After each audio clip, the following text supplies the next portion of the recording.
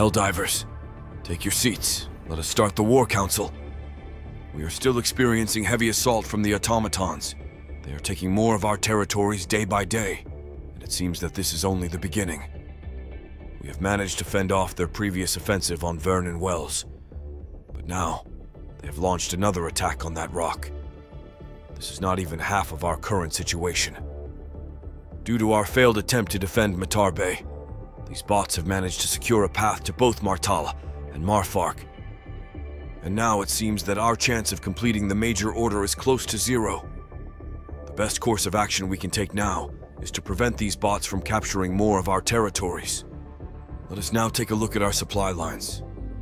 The Automaton's only way to progress deeper within Super-Earth territories is through Sharbal 7, so our best course of action is to fend them off in Martal. This would also secure us a path to Marfark and Matar Bay if ever both of these spheres fall into the hands of these mechanical aberrations. It would be futile to defend Vernon Wells. The bots' advance towards Aesir Pass is inevitable. When Marfark falls to their hands, they will still secure a path to this planet.